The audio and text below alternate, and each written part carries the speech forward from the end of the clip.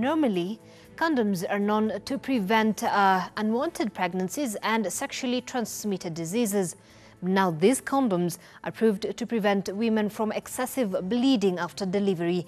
Our reporter Victor Muturi has more on that story.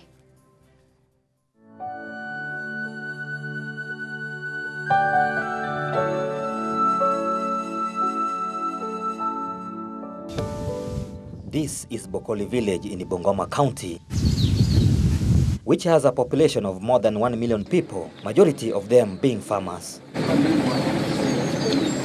Transport is difficult in this area due to mountains, valleys, and poor roads.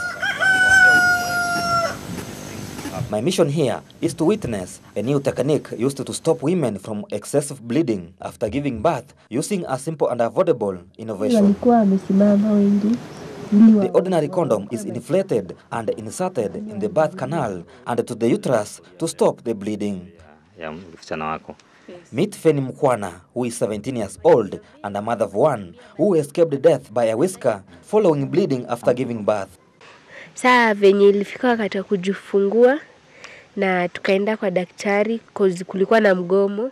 When I was about to deliver, my mother took me to a private doctor because public nurses and doctors were on strike. And so I delivered well, but now after a few minutes, I started excessive bleeding. Personally, I didn't know what was the problem, and from there, I don't know what happened. My mother can explain better. Few minutes after she delivered, she started shivering and bleeding severely. Since I was born, I have never seen that. Susan, Feni's mother, decided to seek further treatment for her daughter at Bokoli Hospital, which is located a few kilometers from their home. Mary Wekesa is the nurse who served Feni at Bokoli Hospital. Arriving at the hospital, the only nurse we found tried to attend to her. I saw the nurse inserting a balloon into her birth canal. I have never seen such kind of a method before. So the nurse pushed and pumped in water, and few hours later, the bleeding had stopped. If it were not for the nurse, my daughter wouldn't have been alive today. Bado ulipopata fahamu, madaktari walikuambia ni nini kilichofanyika mpaka huko kuvuja kwako damu ama ile bleeding kaanza kusimama? Waliniambia walitumia kuna balloon niko. They told me they used a balloon to stop the bleeding and that I was the first one to use it in this region. They pumped water inside my uterus as the balloon expanded in the uterus, causing the bleeding to stop.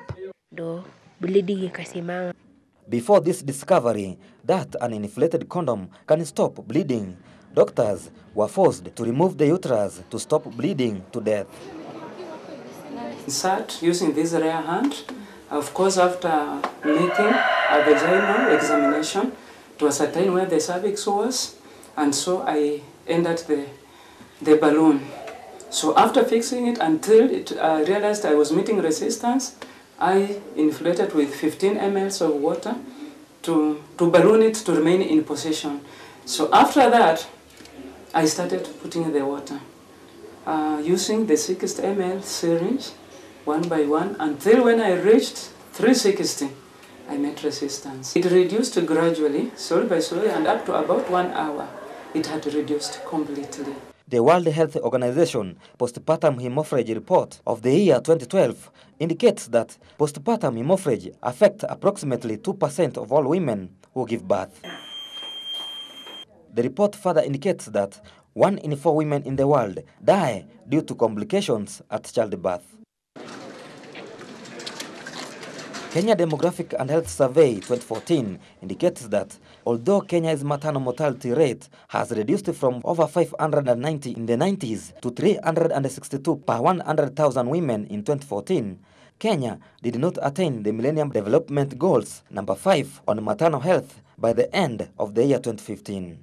However, Kenya is among the top 10 countries in the world with the highest burden of maternal mortality. This technique was introduced in Kenya for the first time in the year 2012 by Kisumu Medical and Education Trust in collaboration with Massachusetts Hospital in the United States of America. Put 300 to 500 mils of water. That should be enough for the uterus. But because we are not doing any measurement to the uterus, we are advised to push in water until you meet a resistance. Pressure in the uterine wall. So as you push, the balloon is getting bigger and touching the walls of the uterus so that we get the pressure I've been talking about. So the weight of the water will cause the pressure, and then the ligatures will constrict and bleeding will stop. So we are going to leave this in for a minimum of 6 hours and a maximum of 24 hours or even 36 hours. Despite condoms being well known for protection of sexually transmitted diseases and family planning, they are now helping to stop excessive bleeding in women after giving birth.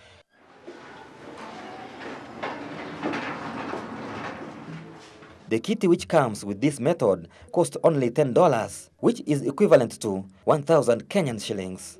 At least 350 women have benefited from this method in 15 counties, and it is expected to be availed across the country next year. When we introduced the uterine balloon tamponade, we found out that a few people were resistant. They were wondering how it could really save a woman until they used it or had a testimony from a fellow health provider. And we've not had very difficult time with the community, because normally the hemorrhage or the bleeding happens when the woman is in the facility and she's at the verge of death. According to Sustainable Development Goals, Kenya should ensure healthy lives and promote well-being of all at all ages by the year 2030. Only half of women in developing countries receive the recommended amount of health care they need. Almost 2,000 women die in Kenya every year due to excessive bleeding after birth. The uterine balloon tamponade is a new discovery which is a relief to mothers. The Kenya public health sector should embrace and introduce these innovative measures to all health facilities in the country. This will reverse the burden of maternal deaths, especially now the health sector has lost a lot of gains during the doctors and nurses' strikes. Victor Muturi, Ebru TV, Bungoma County.